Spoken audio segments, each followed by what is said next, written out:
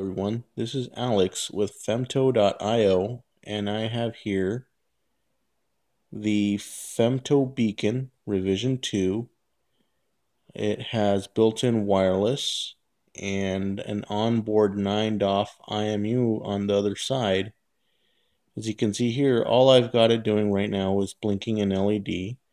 I've loaded it with the SAM D21E18A bootloader, since the SAM R is essentially just the SAM D21 chip with a built-in RF Atmel chip all on one die.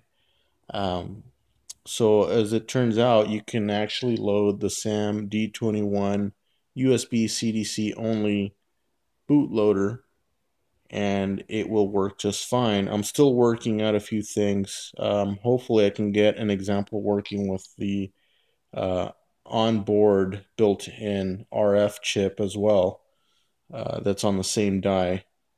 So without further ado, this is the premiere of the FemtoBeacon working. Thank you for watching.